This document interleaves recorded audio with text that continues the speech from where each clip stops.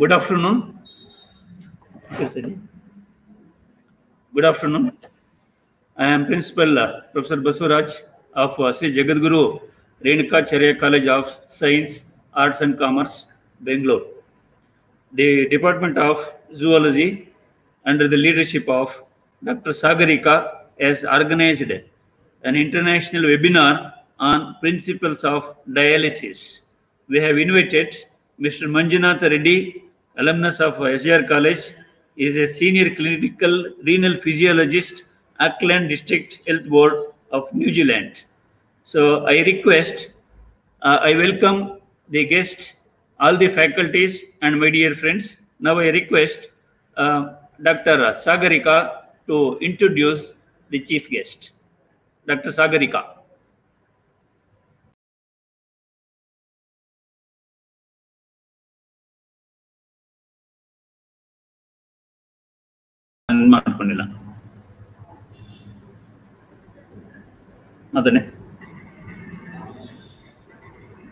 A very good afternoon to all present for this webinar. Sir, Purnima connection kudi. Give the connection to Purnima.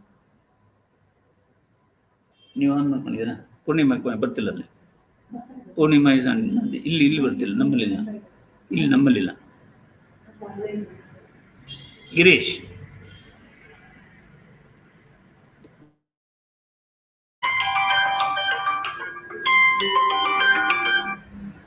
Hello, sir.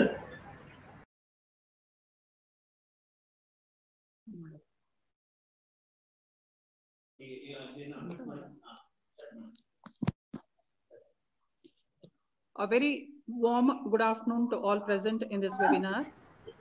It's my pleasure to introduce today's resource person, Mr. Manjunath Reddy. Mr. Manjunath Reddy did his BSc from Sri Jagadguru Renukacharya College, Bangalore, postgraduate diploma in dialysis therapy from Manipal Hospital, Bangalore. He obtained his master's in health science from Auckland University, New Zealand. He is the first Indian certified hemodialysis technologist to be appointed in Auckland.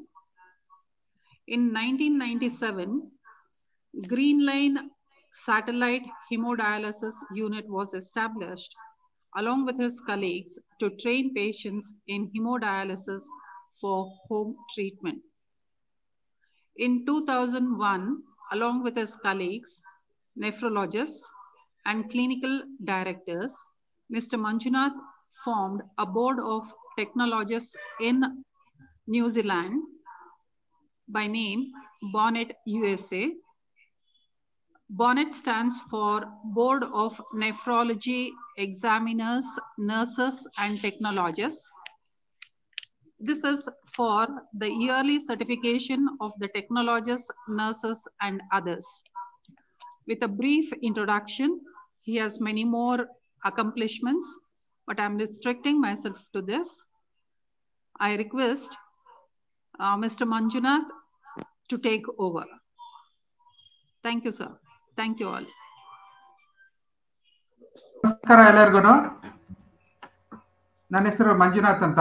ನಾನು Auckland ನ್ಯೂಜಿಲೆಂಡಿಂದ ಮಾತಾಡ್ತಾ ಇದ್ದೇನೆ. ಈಗ ನಮಗೆ ಸಮಯ 8:40 8:40 p.m. on Thursday evening. So thank you very much, everybody. Thank you for all the listeners all over the world. So today I'm talking about principles of hemodialysis. First, in the principles of hemodialysis, I'm going to talk about the functions of the kidneys, acute kidney failure, chronic kidney failure, initiations of dialysis, renal replacement modalities. So in the functions of the kidney, anatomy of the kidneys, functions of the kidneys, investigations of the kidneys, I'm going to talk about. So you all know there's a major internal human organs. There's the lungs, heart, spleen, pancreas, liver, and the kidneys. So there will be 2 kidneys in every human body. So if you can see,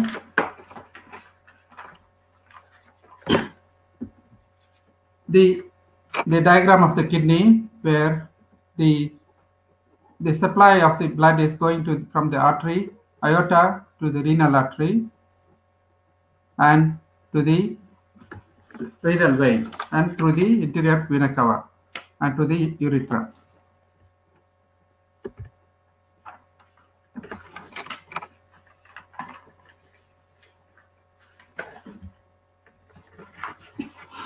So the kidneys so this is the structure of the kidneys, where the supply of the blood. I'm going to explain about the kidney blood supply. The aorta branches into the renal artery, which supplies arterial blood to the kidneys. The renal artery divides into the intertubular arteries that pass between the pyramids through the renal columns. And the arteries branch from the intertubular arteries to the boundaries of the cortex and the medulla. So the number of arteries branch from articulate arteries into the cortex and subdivide into the afferent arterioles. So this is the functional unit of the kidneys, where constituents of the nephron. So the afferent arterioles deliver blood into glomerulus. So the glomerulus is here, and the capillary network that produces and blood filtrate that enters the urinary tubules. The blood remaining in the glomerulus here will be leaves through the efferent arteriole and deliver the blood into the another capillary network.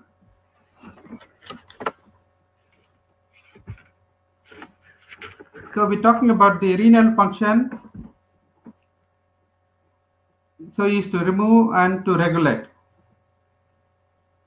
The main renal functions are the excretion to remove the waste products and remove excess fluid, concentration and dilution of urine, regulation of acid-base balance, excretion of hydrogen ions and conservation of bicarbonate, regulate electrolyte levels.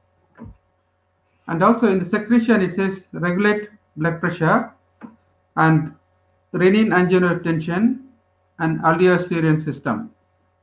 And also it regulates red blood production. That's called erythropoietin, called EPO. And also it regulates calcium intake. So calcium intake in the body. So who will diagnose you as your kidney problems? A nephrologist or a renal specialist will diagnose and ask you to check your blood samples for serum creatinine and blood urea nitrogen and acid-base status and pH status, bicarbonate levels and serum phosphate levels and the hemoglobin. And also he will ask you to check the urine for 24 hours creatinine excretion. That means they calculate the creatinine clearance in the urine, and there's protein loss in the urine. Yeah, and also the red blood cells and the white blood cells loss in the urine. And also the renal specialist or the kidney specialist will tell you to check the X-ray of the urinary flow.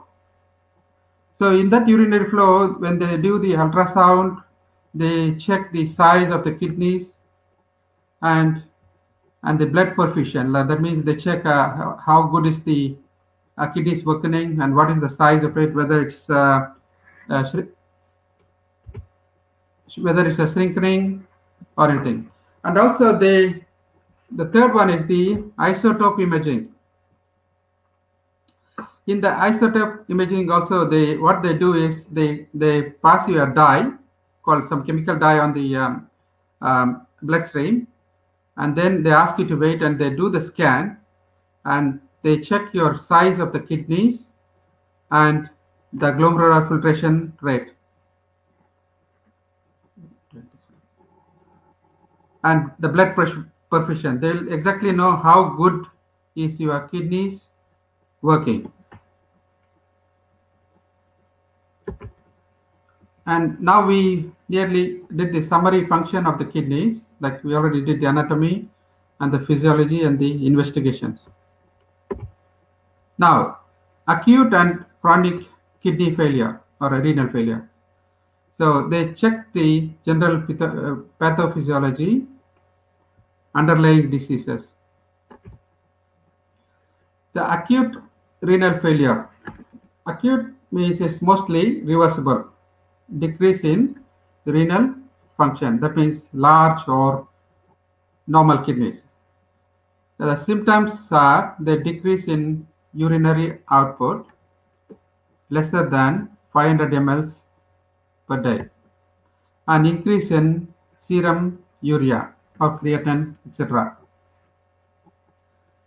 Classification. The pre-renal function disturbance due to decreased blood perfusion, dehydration, and shock. So this can happen in case of accidents or when the patients are sick or when they are in the intensive care or something, like when they are really sick, they always have this problem. And the renal kidney damage is due to decreased blood perfusion, inflammation, toxicity.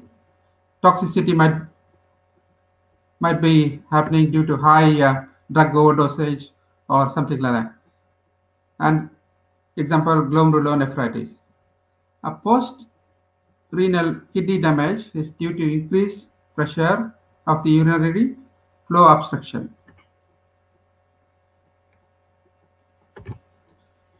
So what are the causes for the main acute renal failure?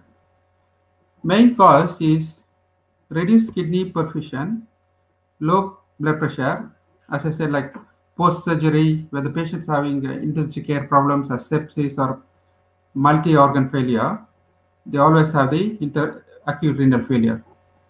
The treatment is intermittent continuous hemodialysis or hemofiltration.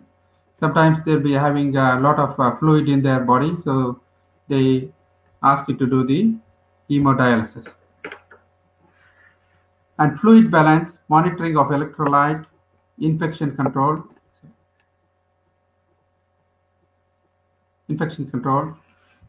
treatment of underlying disease. And the mortality rate is 50 to 80% due to the underlying diseases.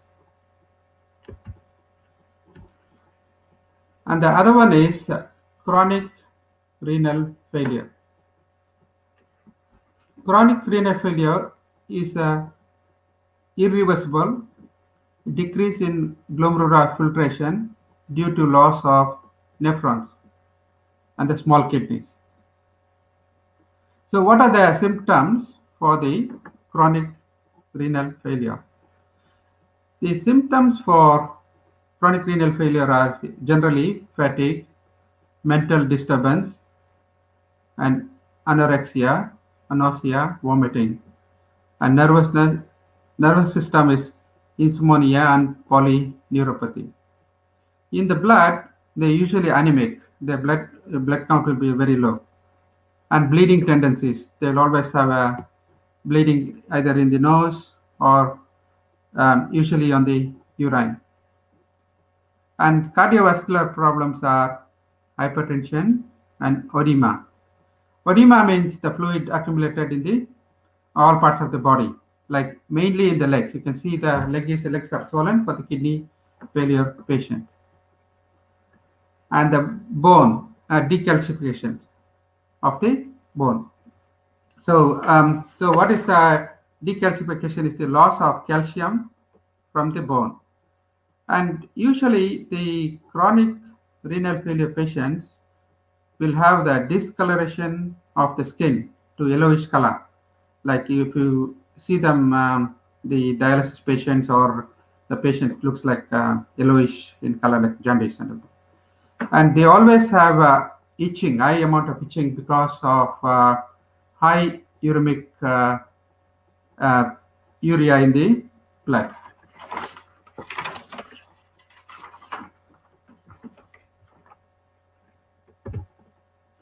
So if you see the map, the main cause of the chronic renal failure are called ESRD, that's called end stage renal disease, is mainly caused by diabetes and hypertension. So mainly if you see the rate million per year is the highest in the diabetes. And if you see the hypertension, the people with high blood pressure will also have the problem of kidney failure. And also the glomerulonephritis is one of the other disease, and also cystic kidneys and other urological problems. The other problems also is the people smoking, and they're not following the healthy diet, and not taking proper medications, what the nephrologist told you. And usually, even if the nephrologist say one medication, and they will be keep on taking their own medication. So mainly, so how do you treat? So the treatment one is underlying disease is to take proper insulin, antihypertensive, immunosuppressions, etc. So retardations of progress. So usually the blood pressure, normal blood pressure is 120 by 80. For once they come to the renal failure people, they are considered to be 130 over 90. They need to bring it down to usually their blood pressures will be very high. So they want to keep it control of the blood pressure by giving ACE inhibitors therapy in case of proteinuria. Proteinuria means, sir, fast agidina? Excuse me? Fast ledina? I'm okay? Sir. So ACE inhibitors therapy in case of proteinuria. So dietary protein restrictions. So dietary means like they will restrict all the protein diet. They don't want to take any protein diet, and they need to cease all the smoking. No drugs with negative effects on the kidneys, like they want to take paracetamol, heavy dose of paracetamol because they got a headache and all sort of things. So this all the negative effects on the kidneys. And treatment of intercurrent diseases like urinary infection, diarrhea, etc. Treatment 2. So usually there will be uremic disorders like bone disease, phosphate binders. So they need to take that one properly. And also the metabolic acidosis and sodium bicarbonate PO, and anemia. Like for anemia, they do inject the injection called erythropoietin. These days they don't transfuse much of the blood transfusion, so they give the erythropoietin injection. And prevention of malnutrition, adequate diet, prevention of hyperkalemia. So for once they diagnose this chronic renal failure, they stop giving most of the fruits because they contains high level of potassium. For example, in India, when they are sick, you know what they do? They give you the tender coconuts. So for the dialysis patient or the kidney failure patients, it's very high risk because the tender coconut contains high potassium inside that drink. So that's the poisonous drink for the kidney failure patients. And the cardiovascular risk factors, antihypertensive therapy. So sodium restriction, that means antihypertensive, they put them on the blood pressure pills because their blood pressure will be rocket high, like very high, like 200 plus, 200 over 120, like when they are diagnosed as the chronic renal failure or chronic kidney failure. And they will put them on the lipid disorders. Acute and chronic renal failure. So we already discussed about the acute onset due to acute kidney damage. Most frequent cause is reduced blood perfusion due to surgery or a sepsis or an accident and due to multi-organ failure. But usually the acute renal failure can be reversible. And it's also high mortality, not from kidney failure, but from the comorbidity. In chronic renal failure, insidious onset, slow progression to end-stage renal disease. It's called small kidneys. So frequent causes like because what is the causes for this renal failure? Mainly is diabetes mellitus, hypertension. The progression can be slowed down by medical treatment. For example, diabetes and hypertension, if the patient is referred timely to a specialist. So what is the initiation of renal replacement therapy? Absolute indication, relative indication, recommendations, and late referrals.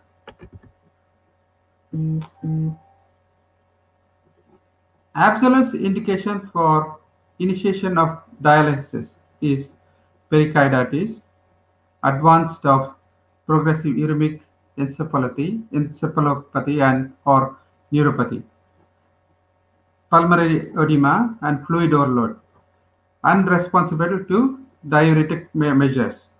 So pulmonary edema has been full of fluid around the lungs. So edema means fluid, swelling. Sorry.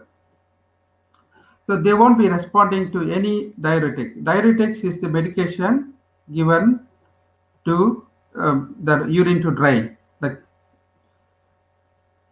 And hypertension poorly responsive to the treatment. And also, when these people are in the initiation of dialysis, they will be very sick, like hyperkalemia, like they eat all sort of kind. When the kidneys are not functioning, the blood chemistries will go high, like potassium in the blood and urea in the blood and everything. So there will be a lot of bleeding dialysis with clinical bleeding attributed to the uremia. Because the urea is more, so they always have the bleeding tendencies in their nose, mouth, everything. And always they will be nauseated. Relative indication for initiation of dialysis. The general indications are anorexia, fatigue, weakness, and when the serum creatinine is more than 12 milligrams per deciliter, and the blood urea is more than 100 milligrams per deciliter. So what is the blood urea nitrogen? Is another waste product. So neurologically, like peripheral neuropathy, often burning, dysphagia, and singletons and restless leg syndrome. Cardiovascular and peripheral edema and responsible to diuretics. So they will always have the heart problems when they diagnose the kidney failure. Relative indication of initiation of dialysis. Gastrointestinal. Anorexia progressing to nausea and vomiting. Gastritis, duodenitis, constipation, ascites without liver disease, and hematological issues are anemia with poor response to erythropoietin. Increased infections, increased bleeding due to platelet dysfunction. That means their platelet counts will be very low, so they'll be always have a bleeding tendencies.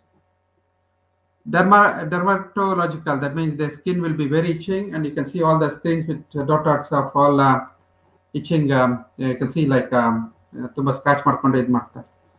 And dystrophic calcification, because their calcium will be very low, and they have a lot of calcifications on the skins, and you can see the white patches and ಗುಳೆಗಳ ತರ ಬಂದ್ಬಿಟ್ಟಿರುತ್ತೆ ಎಲ್ಲ.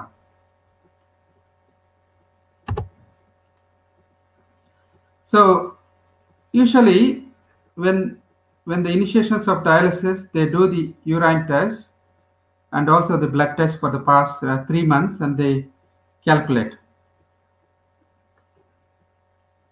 When they calculate the stable or increased edema-free body weight, and this is the formula to calculate NPNA, or it should be more than 0.8 grams per kg. Complete absence of clinical signs or symptoms attributable to edema.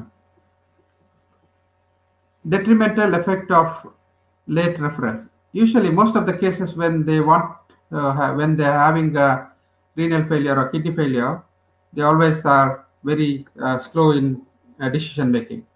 They want to decide their own. They want to take their own time. Inappropriate choice of mode of renal replacement therapy. Lack of dialysis access.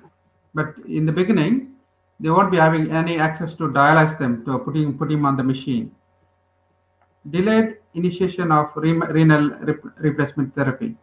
That means when they first diagnosed with the kidney failure, they always deny, and they want to delay for some more months or some more days.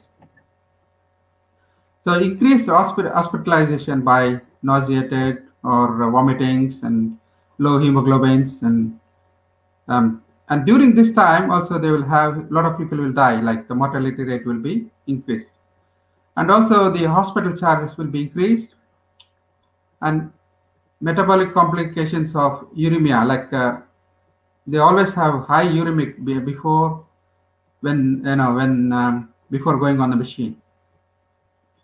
And malnutrition, like they don't want to feel like anything. They don't want their food. They don't want to eat anything. So, and they don't feel like eating any kind of food. And suboptimal growth and development in the children. If you see in the children, like their growth won't be much if they have the renal failure. Inadequate psychological preparation of patients and family, because especially in India, main people, like even the middle class people, can't afford the dialysis treatment, like the cost factor and everything, and also psychologically social problems of the family, and unemployment and economic hardship. Most of the people, even the family, sometimes they deny, like paying so much of money for the treatment.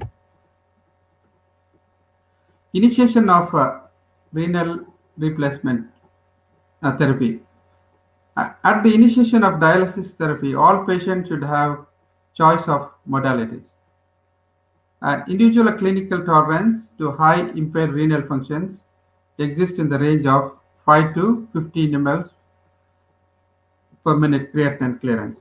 So that's where when it comes to this much, the renal doctor will say that you need to be starting your dialysis, and any kind of dialysis soon. So the renal replacement therapy should be started timely and to avoid deterioration of the patient's health status, like their condition will be very sick and they might die. So the summary is the clinical indication: life-threatening situation, fluid overload, high potassium, uncontrollable of blood pressure, and heart problems, and neuropathies, and malnutrition.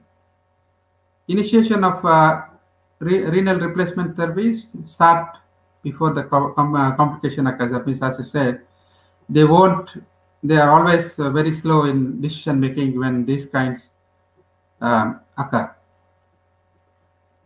Let referrals to the kidney specialist or the nephrologist. So no choice of modalities, no dialysis access to start dialysis. That means I show you what it is. Deterioration of health status. For example, malnutrition. They don't want to eat anything. They will be very tired and very sick. And increased risk of death. So what are the modalities of the renal replacement?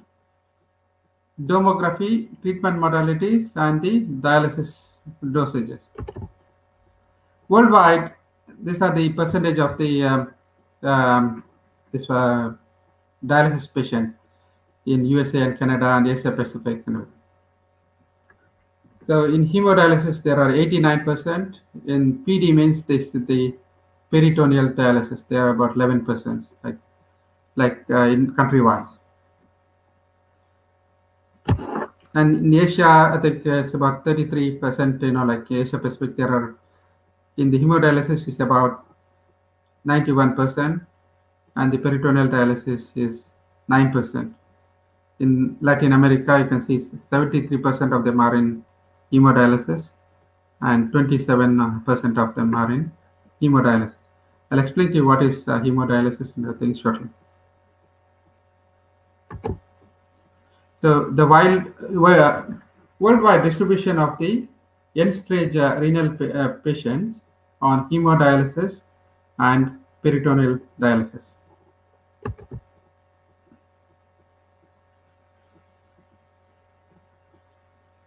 If you see the similar patient survival with the hemodialysis and the peritoneal dialysis, like out of 100, the survival rate will be nearly 40 and lesser than 40 in the hemodialysis and the peritoneal dialysis. So most dialysis patients are treated with hemodialysis, like either in the in-center hemo or the home hemodialysis, they treat by themselves. Or they can have a transplant, that's a kidney transplant, and or peritoneal dialysis.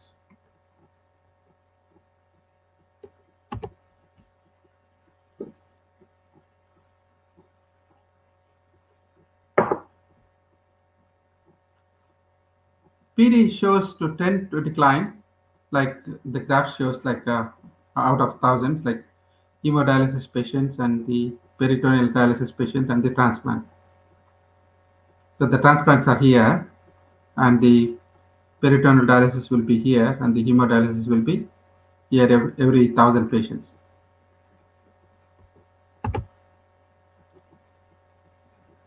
So usually, who can go for the kidney transplantation when they're having this renal failure and the patients on the dialysis treatment?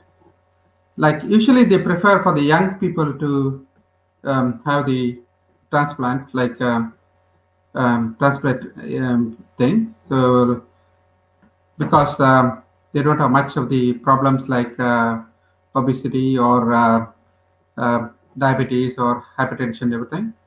So they usually prefer the younger generation to instead of the old people, like to giving.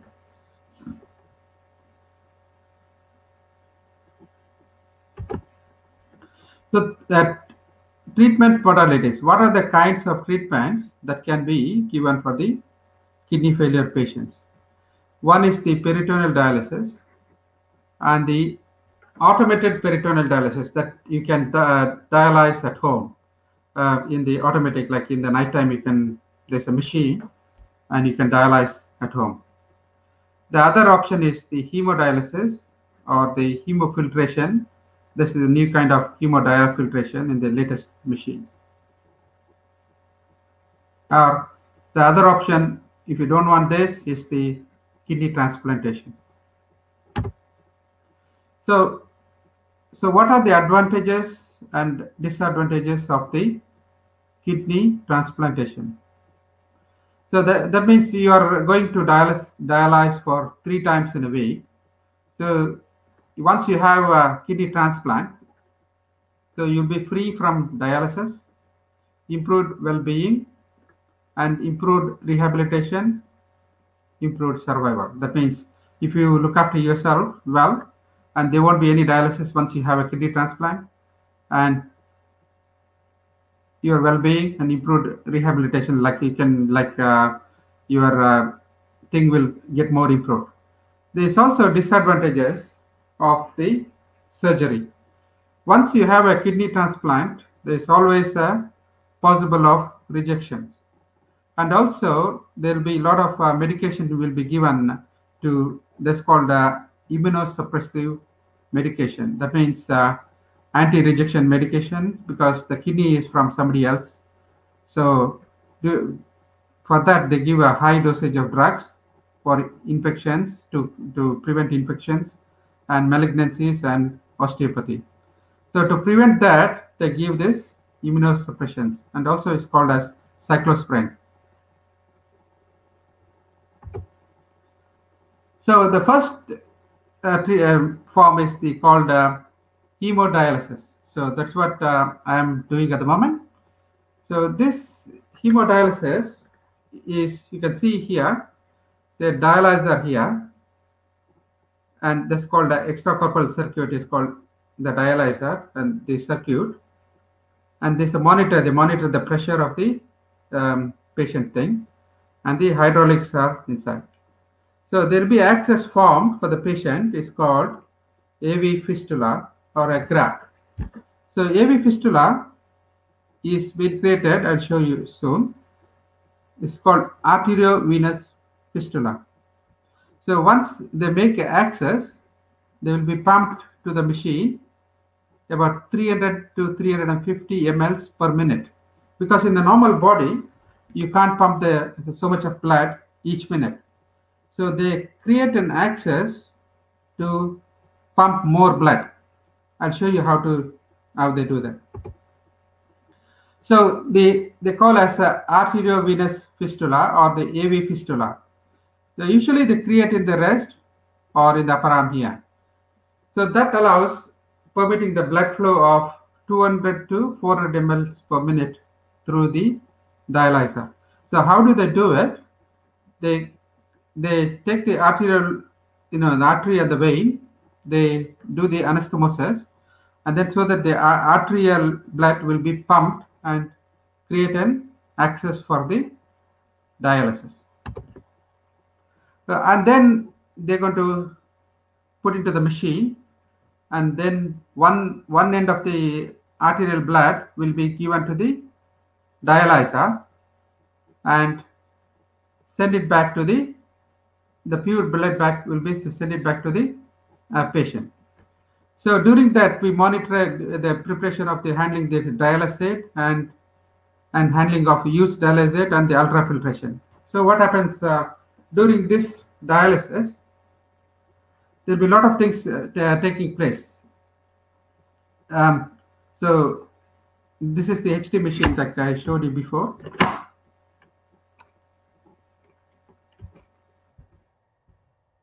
So this is the dialysate solution they keep here, and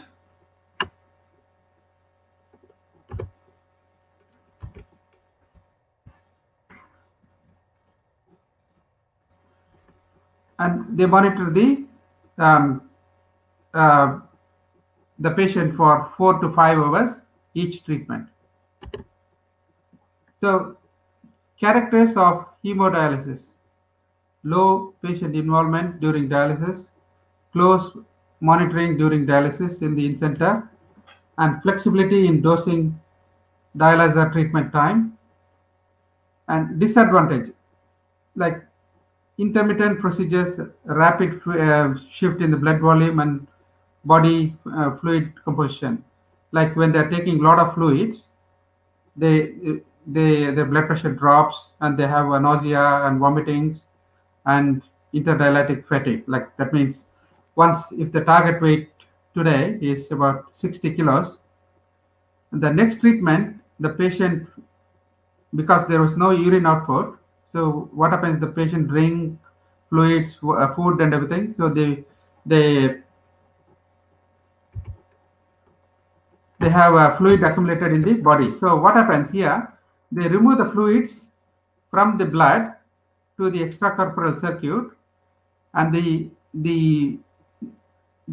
fluid which has been taken off from the body will be drained to the drain, and the fresh blood will be returned to the body.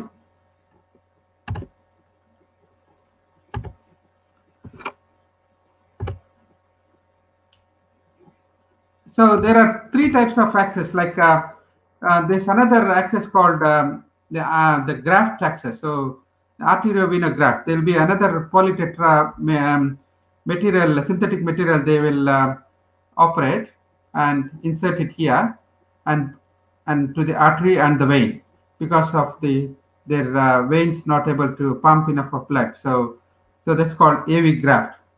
And another type of access is called catheter, perm cath, or internal jugular. That's for the temporary purpose they use for internal jugular. Now, another form of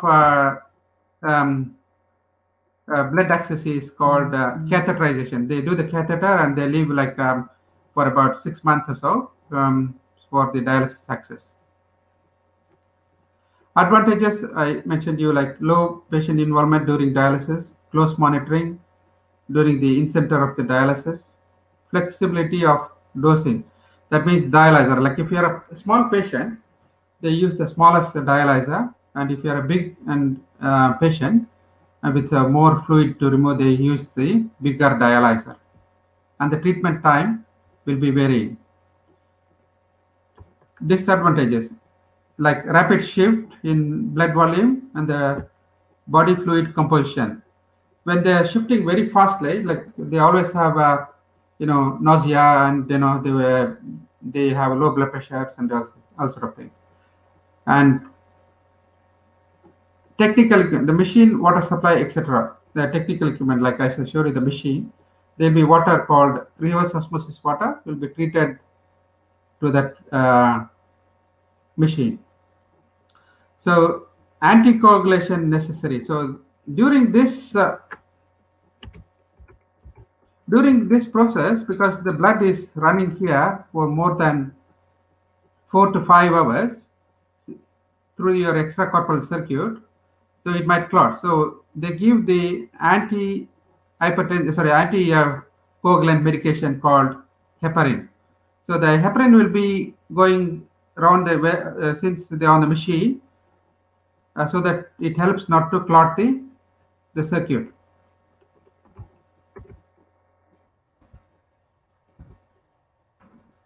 The other form of dialysis is called peritoneal dialysis.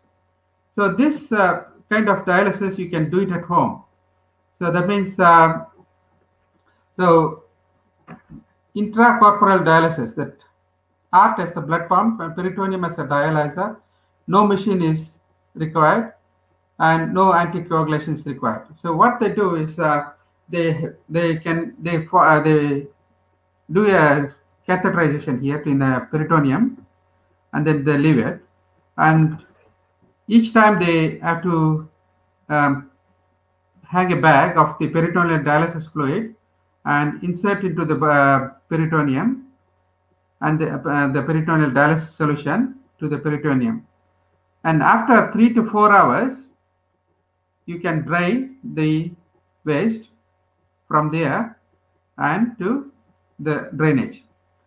So the peritoneum will act as a membrane. So all the waste products from here will be drained back to the bag.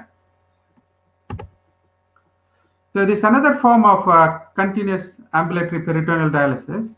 So that can be, you can constant dialysis 24 hours. You can walk around while it's happening.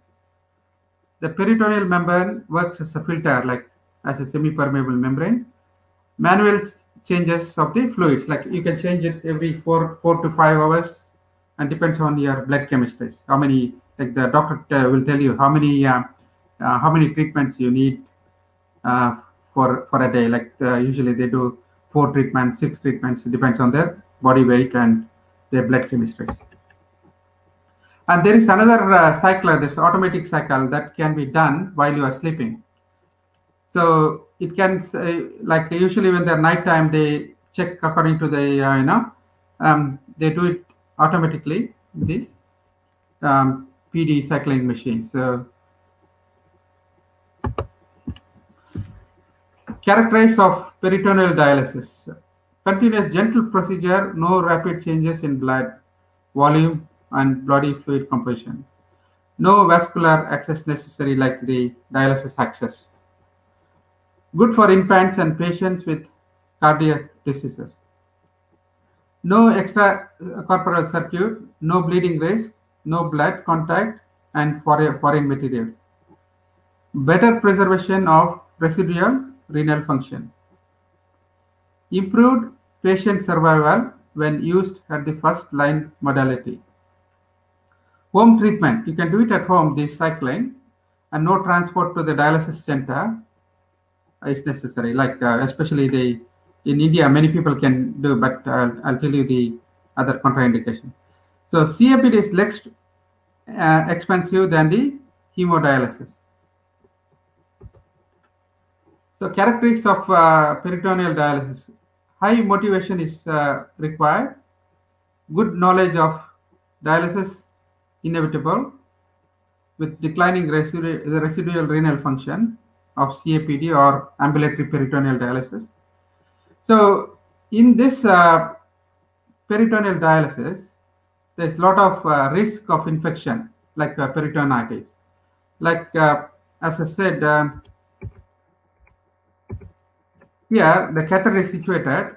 When you're walking around, usually in India, it happens a lot. Like when they don't look after themselves, they're not cleanly maintained, like hygiene wise, they always get the infections of the peritonitis.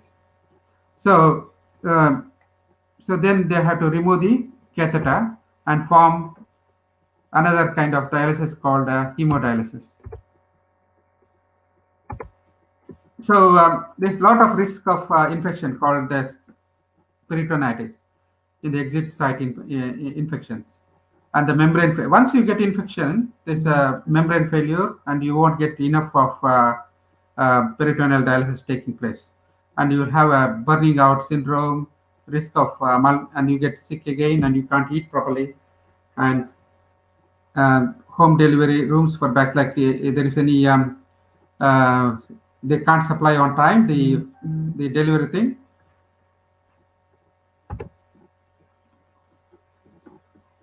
So summary of the renal replacement modalities. So this best outcome is the kidney transplant, but there's a lot of risk of infections, tumors, bone fractures.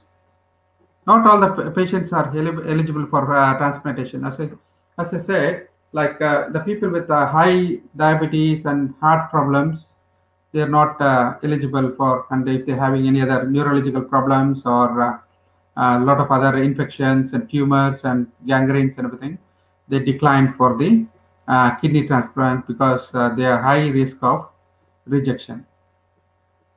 The hemodialysis, most frequent modality, highly efficient but intermittent, risk of interdialytic complications. Like once they come for dialysis, once they remove a lot of fluids, like usually they remove 3 to 4 liters of fluid during hemodialysis. During hemodialysis, when they remove so much of fluids, once they finish, they will be very tired and they have low blood pressure problems and they can't drive. So they will lot of complications after the dialysis also. But not all of them, but some in some cases. So what they do is the doctor will tell you to restrict all the fluids. They will have about 500 to 700 mL per day. So if they don't follow that, so this kind of complication will occur. In peritoneal dialysis, most frequently home dialysis modality, low efficiency but continuous treatment. As I said, like there's a lot of risk of infections if they don't follow the proper hygiene system, and they can't go to swimming and they can't go to the pools, especially in the when they're carrying the catheters. And also in the hemodialysis, they also have a catheter, to maintain that. Even then, they can't go to a swimming pool, public swimming pool, or they can't make it wet or anything so that they catch the infections. Thank you. Over to you, sir. Basuraj, sir. Hello?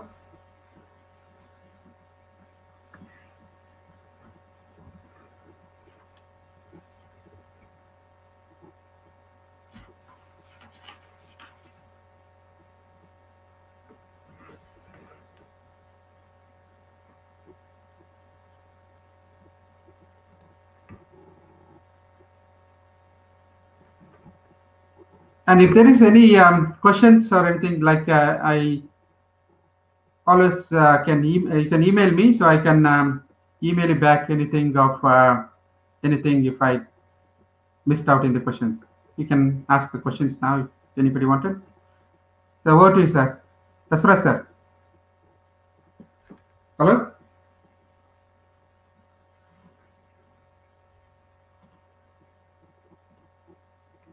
Sir. Sorry, I didn't see this one.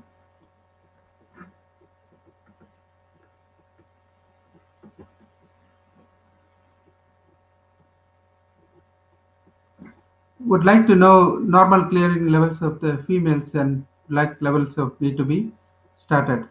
Usually they start with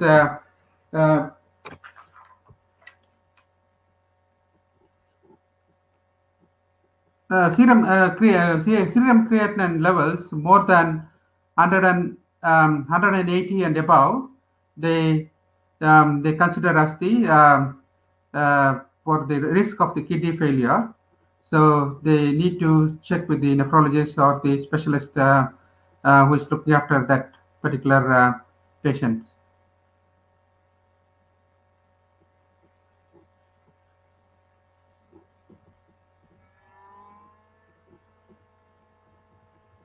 About intake of water, how much the water is sufficient, and what extent do salt play part in damaging kidneys?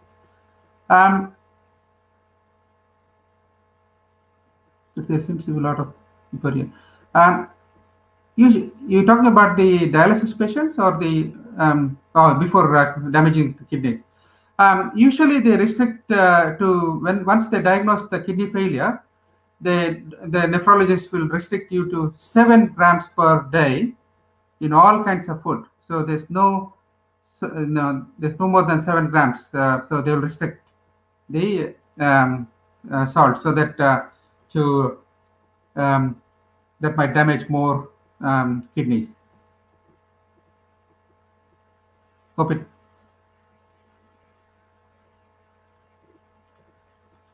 What are overseas opportunities for dialysis technologies? So, see, if they want to go overseas from India, so the normal procedure is they need to take the bonnet exams. That's called Board of Nephrology Examinations for nurses and technologists. So there's a board, they conduct the exams. Now they're conducting in Singapore and in Malaysia. I think last few months back they conducted in Singapore, and they postponed it. Every year they conduct in Singapore now for all the Asian thing. I don't know about India, they're doing the bonnet exams or not. I think they're conducting in Singapore and Australia in Sydney, and here in New Zealand, and many parts of America. So the board of nephrology examinations for technologists and nurses are specialized for the dialysis. So once you certified that, so you can work anywhere in the world. So once you certified, you can work anywhere in the world as long as you pass the exams. And also there's the requirements of those countries' certificate as well. Like we formed a board in New Zealand and Australia called NZSARB, that is New Zealand and Australia Registered Board for Dialysis Practitioners.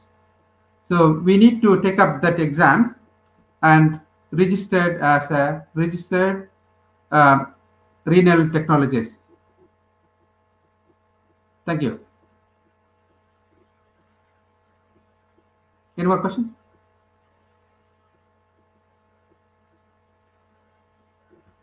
So what are the food and danger for the kidney health, please?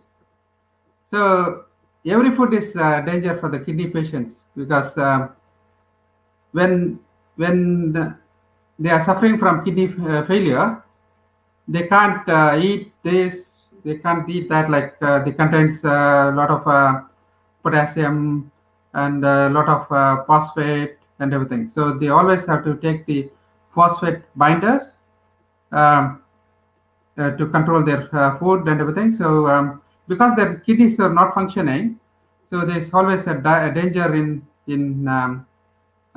food intake. So the doctors allow you to take less sodium and also less potassium diet, kind of thing. So they always recommend from the dietitian, according to your blood chemistry, what food you have to take, how much drink you have to drink, because usually the kidney failure patient, they won't pass urine, so their blood will be their fluid will be accumulated in the blood, so they are restricted in the food and the water. Thank you. How many years the dialysis can be carried on?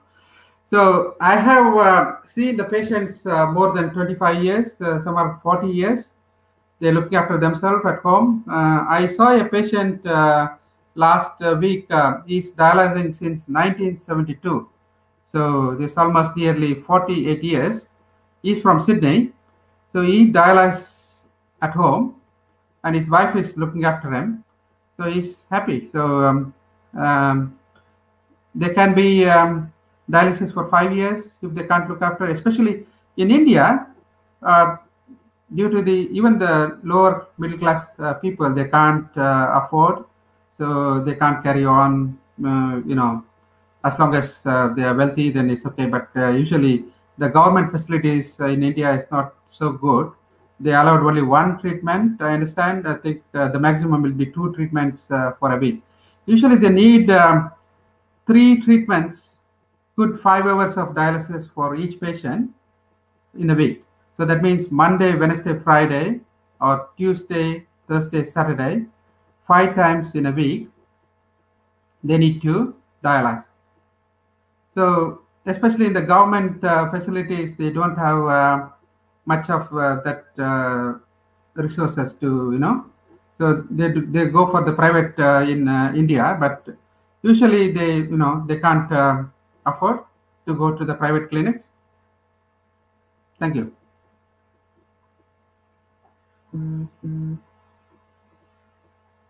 Food. So whatever you like, mainly is, like as I said before, like diabetes and hypertension is the main causes of the kidney failure. So usually when you're diabetic, like you need to follow the restricted food when you're controlling your sugar levels and everything. Like that's the main thing. That's the main problems in the kidney failure, like the diabetes and the high blood pressures. Like usually, like in our people from Indian subcontinent, they won't follow. Even they're having high blood pressure, they won't take proper medication on time and proper food on time. And even if they're diabetic, they eat all kind of foods and high cholesterol diets and everything. So you need to look after all those things. Thank you. Said patient require any other parameters to be checked. Usually, there's one of the creatinine level and the blood urea nitrogen is called BUN. That's also the parameter to check for the if the nephrologist will check before coming to the if you are a kidney failure, they diagnose as a kidney failure. They do a test called isotope test. So in that they inject a medication called ihoxide. There's a chemical they inject to the bloodstream, and then they will monitor you for I think 24 hours in a clinic, and they check your scanning for that test, and then they check the levels of the glomerular functions and how the kidneys are functioning and how much urine output you get and how much is your creatinine levels and how much is your blood urea level, like that. Hope it answers. Thank you. Yes. So this there is evidence of hereditary in many countries. Like they have the grandparents may be having the kidney failure, polycystic kidneys, or due to diabetes and everything. Like I've seen many of them with the hereditary problems. Thank you.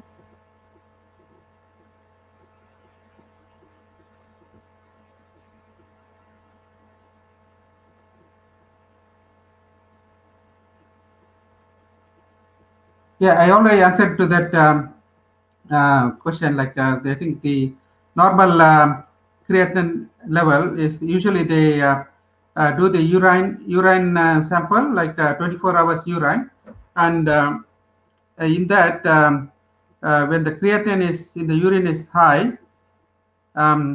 they do the protein test in the urine, like how much protein is being coming out in the blood, sorry, in the urine, and also the white or blood cells in the urine. In that, these are the things they monitor. The nephrologist monitors that. Thank you. Once kidney transplant is done before the age 40 and it has been rejected within a year, should that patient undergo dialysis till the organ donor? So what's the frequency? So once the kidney transplant is done before and rejected, okay, yes, and depends on your nephrologist. They usually once it's failure. So there's no other things. So your urea level will go high.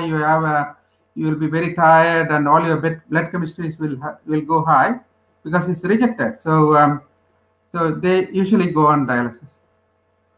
Thank you.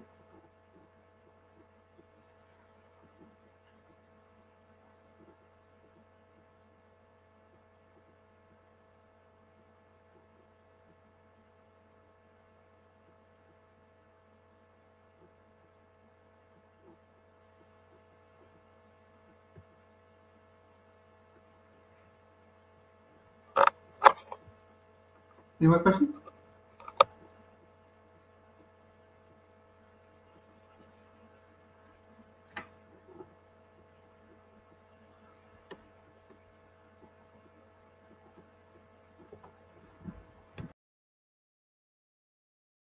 You can go for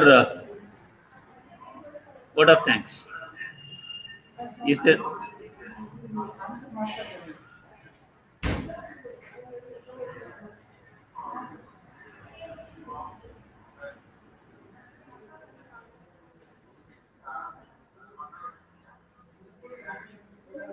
photo.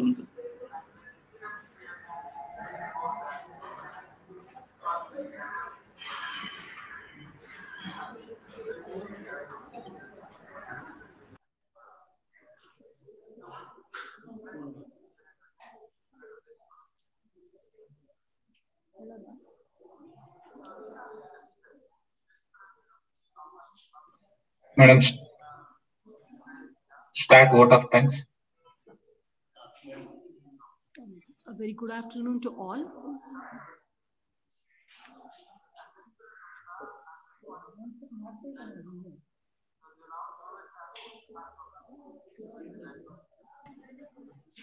Madam, start vote of thanks.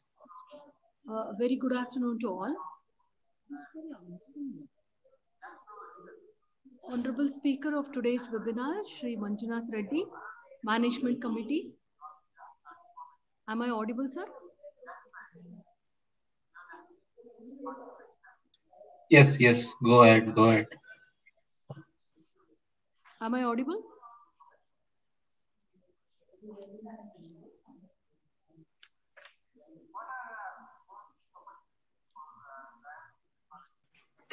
Madam, start vote of thanks. Okay. Honorable Speaker of today's webinar, Shri Manjunath Reddy, Management Committee members, respected Principal, Shri M.N. Basavaraju, sir, HOD of Zoology, Srimati Sagarika Kitturmat, ma'am, HOD of other departments, my colleagues, our most valued participants from other various institutions, students. It's my privilege to propose the vote of thanks on this occasion. I, Poonima Hegde, on behalf of Zoology Department, SJRC College, and on my own behalf, extend a very hearty vote of thanks to Shri Manjunath Reddy for the very informative and useful speech on the principles of dialysis. We are very thankful to you, sir, as much of what you spoke today is there for our final year students as syllabus.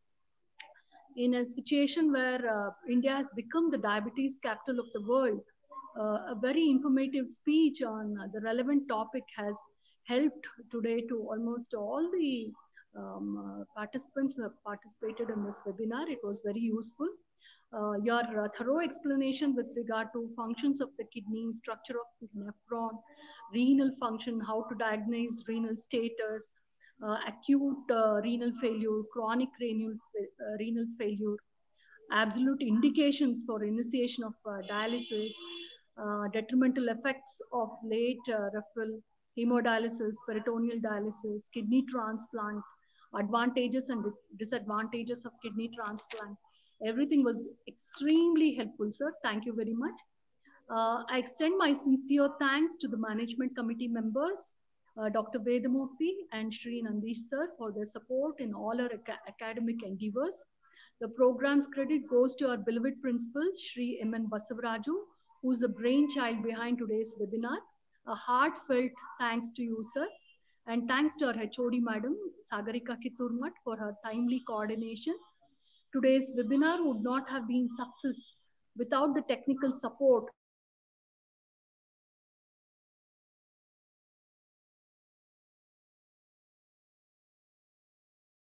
And thanks to all the participants for distinguished professors, students, researchers, and other interested scientific tempered individuals.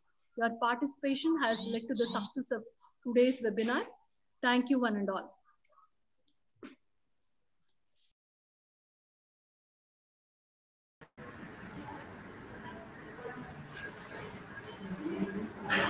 Okay, thank you, Girish.